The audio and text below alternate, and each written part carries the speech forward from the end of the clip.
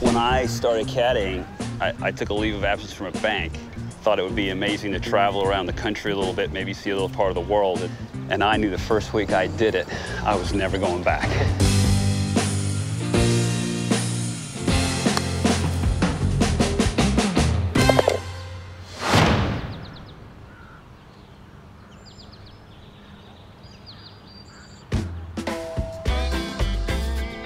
Jim Mackay, or Bones as most people know him, has been pro golfer Phil Mickelson's caddy since 1992. Along with manning the bag, Bones has basically had the best seat in the house for every major championship Phil has played in. First time in Augusta, that's the SI cover, or one of them. I met up with the top-rated caddy to understand the more technical side of the business and to swap roles and try my hand at caddying. 2 off the first tee, right? What does that mean? That means that we hit 2 off the first tee. It's still having a breakfast ball, right? Okay. Because, you know, it's early and we may need 2. Okay, gotcha. So that hybrid that you hit on the range so well, let's hit that off this hole. I think that looks like it'll fit nicely in the fairway here. I love somebody making decisions for me. It's amazing. You should get married. You've been caddying for Phil for like 20 years, right? Yeah, just 24 or 5 years, yeah. Slow All right, down. breakfast ball, one more. You got your other one with you? Oh! No sweat. One of those will be good.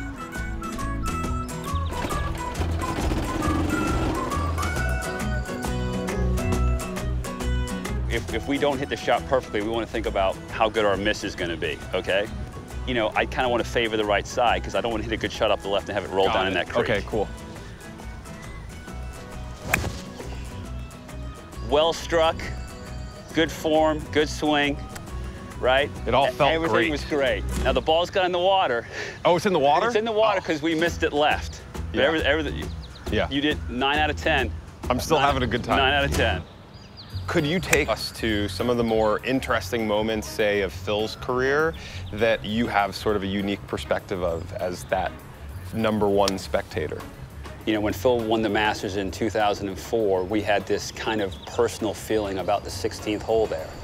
And it didn't necessarily add up, but we decided to kind of take a flyer on how we thought that hole played. And you know, he knocked in a 20-footer for 2 a few minutes later to tie himself for the lead, and ultimately won, you know, 15 minutes later with a birdie on 18 to win his very first major and his very first Masters.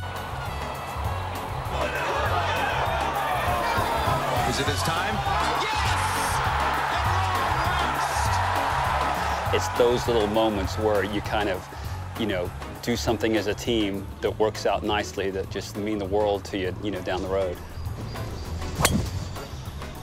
That's really well hit. Okay, I'm gonna try to caddy for you on this hole. All right, talk to me. So you should just hit the hell out of it toward those bunkers, and then you're doing great. You're handsome. Very nice. All right. Let me grab that for you, sir. Oh, thank you. Yeah, I'd love to. Do you bring anything for me to eat today? One of my worst moments ever as a caddy was when Phil was playing very well in the US Open in 1995, a long time ago. I still haven't gotten over it. And he turned to me and he said, "I'm starving." You know, and you, as a caddy, you know, you're like a Boy Scout. You want to be prepared. You want to have everything. To this day, it still irks me. And one of the first things I think about every day when I go to work is, you know, what could he possibly ask me? Yeah. So all those things that you told me, how many of those things would you say to a pro golfer? Like, there's a creek over here, there's a wind. Do you say that pre-shot, or do you? Actually, you have to be really careful because you don't want to put something negative in their head. Now, Phil, or you know, any golfer worth his salt is going to know that, right? That's why you play on Tuesday and Wednesday. You know, one of the things you don't ever want to do as a caddy is go to a player, go, whatever you do, don't hit it there. Very good. Sit softly. That's a very good shot from there. So there's a real art to raking here. This is right up my alley. All right. Let's check out your raking skills. See, when you're doing this and you're caddying on the PGA Tour, spectators in the crowd will grade your performance.